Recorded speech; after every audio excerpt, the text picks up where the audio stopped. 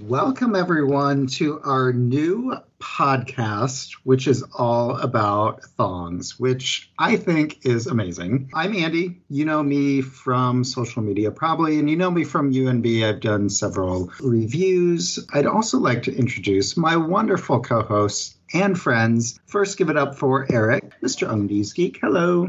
Hey, how's everybody doing? Good. And we've got Ryan here, Mr. Thongtastic Ryan himself. Hello. Hello. So I thought we'd start by first just talking about the fact that we're even doing this, I think is amazing because the popularity of thongs, especially in the past few years, has just really taken off, which for the three of us is an amazing thing. We absolutely love it. So I just want to acknowledge the fact that we're even doing this, I think is amazing. And so let's start with that. So thongs obviously more popular. And I even think back to like myself 5 years ago, they were not like daily wear for me at all. Shocking to a lot of people, but they've just really grown on me like a lot of others. So what do you guys think has led to the popularity of thongs for guys? I honestly think that it's a lot of younger people are more in tune with, with showing skin and being more progressive in society, and enjoying the more relaxed side of life and getting more in tune with how they live life freely. And that's both gay and straight. I've noticed in the last probably year or so, more straight guys, venturing into thongs than anybody else, more than gay guys. So, I think that is really, I think that the straight world really propels the underwear industry more than anybody else because there's more of them freely. That's not to say that there's more straight guys than there are gay guys, but I think that they dominate more of the market than anybody else. I think that's been the interesting thing for me is hearing from like you and from Tim that, straight men especially have been embracing thongs more. Like that to me was unexpected, but really cool, I think. For sure. Yeah, absolutely. Eric, what do you think? Why do you think we're seeing more thongs in the world for men? I think kind of like what Ryan was saying is just, it's becoming a little bit more mainstream for both men and women to be able to, just kind of show off their body and be comfortable with who they are.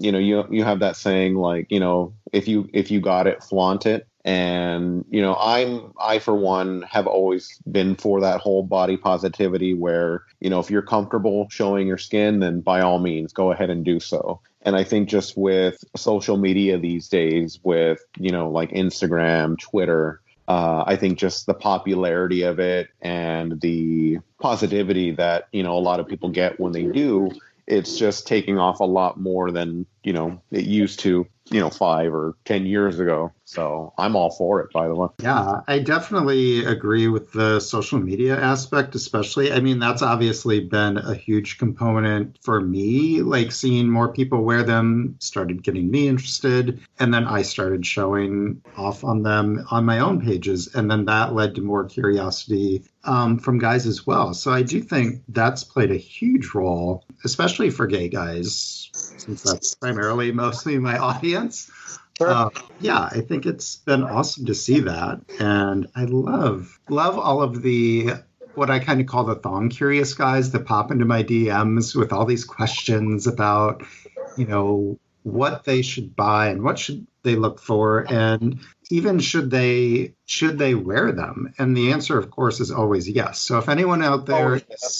Yes. So if you're thong curious and you're out there listening and you're like, I don't know, maybe they're not for me. They are for you if you want them to be, right? Like you don't have to look a certain way. We all look very different ways and we all rock the thong. So they are for fun. Yeah. And I want to add to that, like if there are any guys out there that want to try a thong but aren't quite sure what they should try, and they're maybe looking for somebody to to sort of coach them in the way of, different types of thongs and what they should maybe try first, and maybe they should try a couple different types. The three of us are a wealth of knowledge of the different types of thongs that are out there.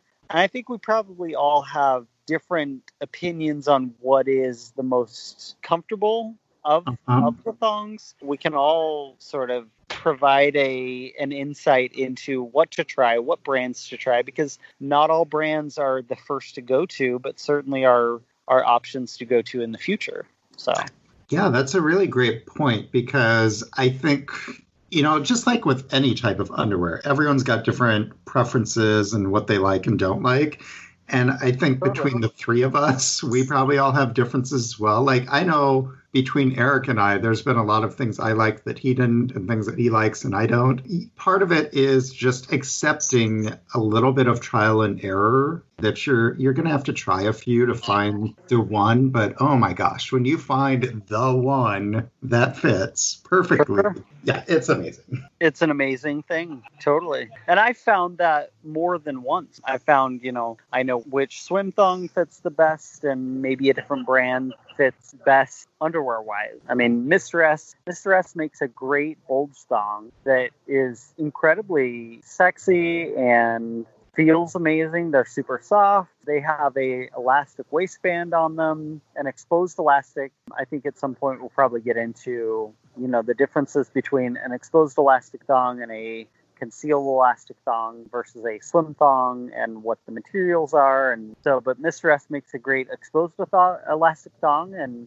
there are other brands that make a great concealed elastic thong that both are very attractive and comfortable, but look very different. So my mind has just been blown, because I've never even, I've shopped through Mr. S, but never for thongs. And I'm literally on my phone right now looking at them. You've just opened a whole new world for me. So thank you. Yeah.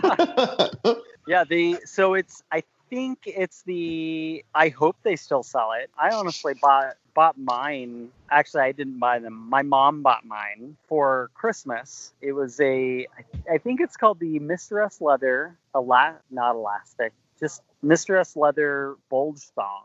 I see it just has a regular waistband on it. Yeah, I'm seeing these. They look at. Yeah. Okay, so your mom bought you that for Christmas. I think that's going to have to be a whole podcast in and of itself. Yeah, I was about to say. I could bring my mom on here, and she'll tell you all about. She's been buying me jock straps, thongs, briefs for years now. She just literally last year, she summed it up really well. I'm a big fan of Nasty Pig. Nasty Pig doesn't sell thongs. Sadly. You're right. And we're trying to get, I've emailed them multiple times. She had missed the Nasty Pig sale, which she buys from every year for me for Christmas, in November for the Black Friday sale. And she messaged me. She's like, so I missed the sale. Is there something else you want? I was like, well, there's this other company, but I don't want to really send you there. And then she's like, no, it's whatever you want. I don't care where I shop for you. I want to buy you stuff that you want that you wouldn't buy for yourself. So I was like, okay, well, go to Mr. S Leather. These are the URLs to buy from. And so, she loved it. She waited a little bit of time. She went to dinner with her best friend, and they did it together. So they made it an occasion. Oh my gosh. I love this. And that sums up my mom so well, because that's just the way that she does things. All right, so I'm making a note. Have Ryan's mom on sometime. She sounds amazing. She wants to go on a gay cruise. She wants to do everything gay. So she's amazing. I am loving this. That is amazing.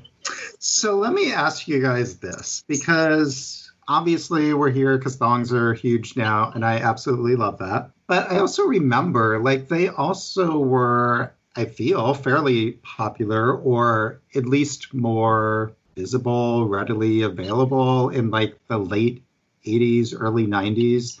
I remember as a teenager, my first thong was from Kmart. Yep. So, you could pick them up at Kmart and Walmart very easily, and yet you still can. Okay, you can still get them from Kmart. Here in the Midwest. Well, there's no Kmart here anymore. Got it. But it's funny, because I was even at Target a while back, and I thought, let me just see what sort of brief they even have, because I expected I would not find a thong, but I could not even find a brief. Like, it is all boxer briefs. But that's kind of beside the point. Obviously, so they were like easier to find, and then they kind of disappeared, and now thongs are coming back. So do we feel like what we're experiencing now is just another trend that's going to be here for a while and go away? Or do we feel like thongs are here to stay? Eric. What do you think? I'm going to say that they're here to stay, quite honestly. And I agree with you on that, like back in the day when they were easily available at Target, Walmart, Kmart. My first one was from Target, and I just remember being like scared out of my mind and that somebody was going to see it in my shopping cart. But every once in a while, like I'll walk into the store and I'll be like, well, let's see if they have any there. And no, they don't. I don't even see them anymore at the mall back at like JCPenney or Macy's in the Calvin Klein section. But I am seeing a lot more guys trying them, a lot more curious guys, as you were previously saying. And, I do occasionally get like the message saying like, hey, I'm interested about trying a thong. And, I kind of give them that same, information. Like, the first one may not be the best, but there are so many different styles, different types. Like it may take you a while till you find the one per se. I do see a lot more guys wear them, and I'm hoping that popularity, and both straight, gay, bi men just continue to do so. So I'm all for that. Yeah, Ryan, what do you think? Trend or here? I think that they're here to stay. Yes. Based on the fact that like the trend that I see is things come into style and then they go out and then they come back. And typically when they come back, they're here to stay. And that's only from my expertise of like owning an underwear company and knowing the trends that we go through. I think that they're here to stay. I think more guys are keen to trying them. With that said, your comment about visiting Target and not seeing anything there, I base the interest in underwear off of other styles of underwear. So the more that brands come out with new styles that may be close to a thong, for example, Walmart just got rid of they cleared out their entire underwear section. They went from like a 9-pack sort of base to a 6-pack sort of base. And with that, they had the Life by Jockey line, and they got rid of Life by Jockey doesn't exist anymore. And Hanes has taken over, and they came out with a Hanes string bikini. Just the fact that they've come out with those shows that there's still an interest in sort of what I would call minimalist underwear for men.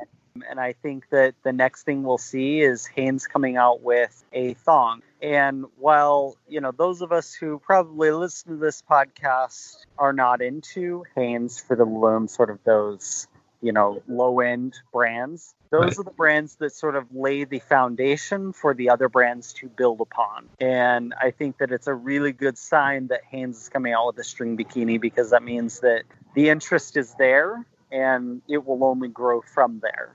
So. Yeah, I think you make a really good point. Like I was saying, locally at least, it's like you find only boxer briefs. Correct. Which was kind of sad. I'm not even seeing briefs, but knowing that they're coming, you're absolutely right. Like, as much as we're in tune to underwear and all that, we still aren't necessarily the majority of shoppers and guys out there, right?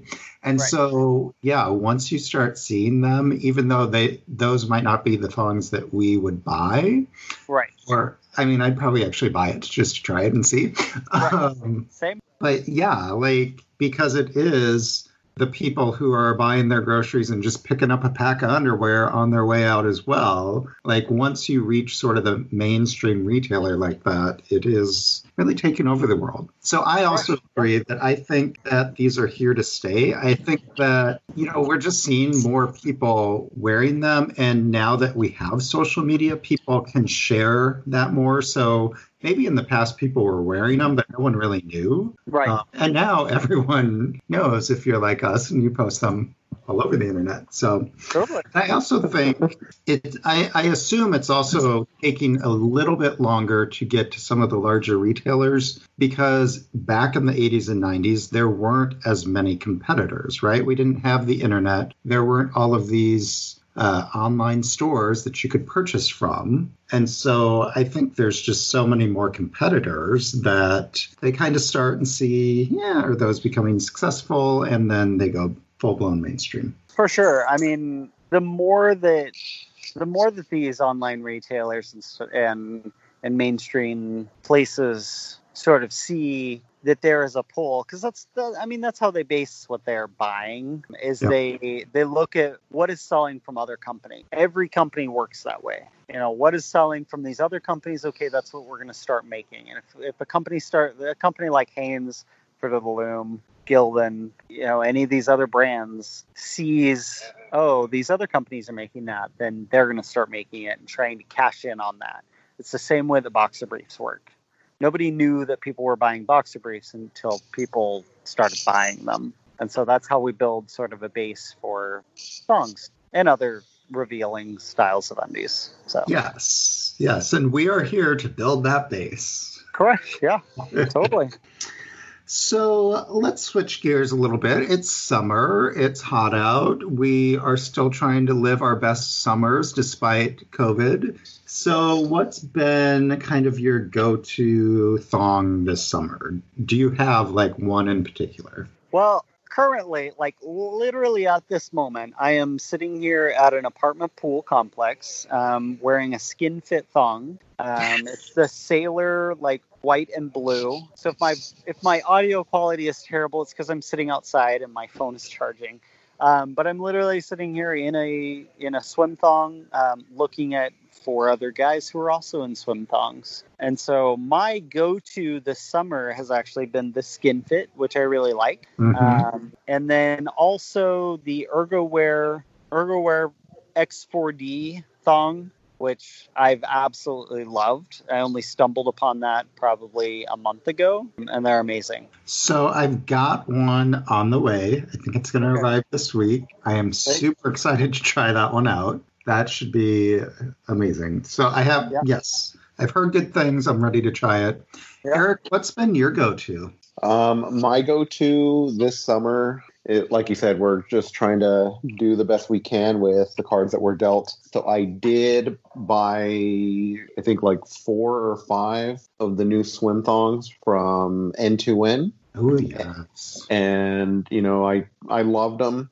And then I had placed an order for some swim thongs back at the end of April from Psittacus Wear. And I had kind of just given up on having them delivered because of COVID. There was just huge shipping delays, and I had just completely forgot about it. But then, behold, I get a knock on my door and a package, and it's all the lovely superhero pattern thong swimwear that I was just waiting for. So that's what I've been wearing just about every time I go out in the pool, and I absolutely love it. It's the back's a little bit thinner than the brands that I was normally wearing. So it's kind of minimized my tan line just a little bit, but enough to, still keep what I was going for. And, that's kind of where I'm at right now. I love it. So you mentioned N2N. I have bought quite a few from them this summer because a lot of brands, due to COVID, didn't release a lot of new stuff this year. N2N has just been churning them out like no other. And killing it with designs. So that's been one of my go-tos. But I've also been rocking my muscle skins this summer. The sport back, a little bit whiter, still very thin compared to a lot of other brands. And then Skin Fit too. Ryan and I actually have that same thong, the little sailor print, which I love. It's so cute. Yeah. So yeah. I will say about this one, if our listeners are going to order a skin fit, in the skin thong, order one size up than your normal size. I ordered a I ordered a large in the bulge thong, and it was too big. So in the bulge thong specifically, order a size down. Not a size down. Order your regular size. Bulge thong, order your regular size. Skin thong, order a size up. Okay. I did not have to order a different size. I kept the same, but I do like more of a tight fit. So I think that's the other thing that's important for people. I always say, like, it depends how tight or loose of a fit you like. Because, I mean, if it's really tight against your taint, that's uncomfortable for some. Others, not a problem, right? Right. So, yes, that is good advice because you kind of have to play around. I also recommend for people when you're ordering from SkinFit, the shipping's a little much. So I like to buy in bulk from them. Like I make my list of like 10 things that I want. Yeah. But it's so worth it. And I love the little shine on, and there's so many colors to choose from that I'll end up spending so much money there. And I love it. So. All right. Final question, boys. We've been talking for a little while here. What is catching your eye? Have you seen anything new, any new brands, anything that you're really excited about? Eric, anything new for you? I actually did get a few new thongs earlier this week. I don't know if you've seen the Cell Block 13, their Kennel Club line.